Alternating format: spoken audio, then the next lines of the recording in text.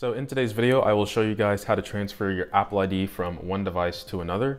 And this only works with the iPhone, iPad, as well as the iPod Touch. And today I will be doing the iPad Pro with the iPhone. Some requirements are you must be signed in to iCloud on your main device, which would be my iPhone 10 on the right, and it must be on iOS 12.4 or above. I'll have a list of all the Apple products that are 12.4 and above in the description below. But just to get started, what you want to do is swipe up on the device you want to set up and bring your device close to the device you want to set up on your main device, and it's asking me to unlock to continue. So I'm just going to do Face ID real quick. And now it's saying I want to continue setting up on my iPad. So for those of you who have a broken camera, what you want to do is hit authenticate manually, and then you'll have the option to type in the passcode on the screen.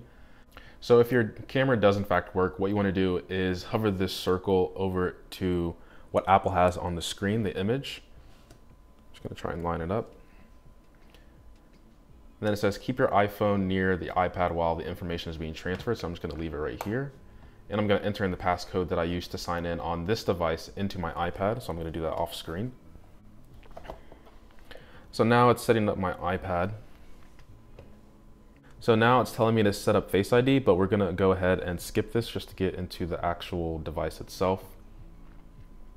And I will say this won't transfer all over your apps. If you want to do that, it's going to ask you to restore from a backup.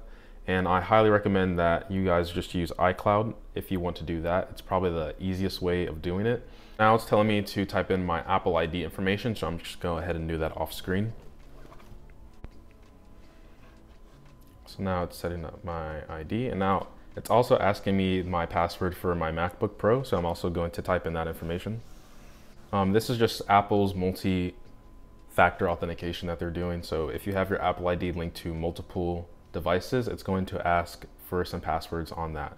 So if you wanted to restore from an iCloud backup, you would click this option, and then you would just hit that, and it will restore from this backup, and it will transfer over all the apps that are on your main device over to your other device. But for the sake of this video, I'm just not going to transfer over anything. Don't believe I need this anymore. So now it's just telling me the terms and conditions.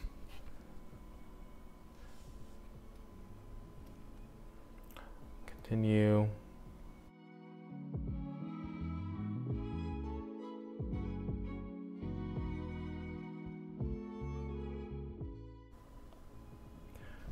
So now I'm in the iPad OS, and as you can see, I'm signed into iCloud. I'm automatically linked up to my Wi-Fi as well because it got that information from my main device. As you can see here, it has all my information of what has been linked from my Apple ID on all my other devices and this device to this one. So that's just the guide of how to transfer your Apple ID quickly. Now I'm going to show you guys what the process would be like if you were to do a restore from backup as well.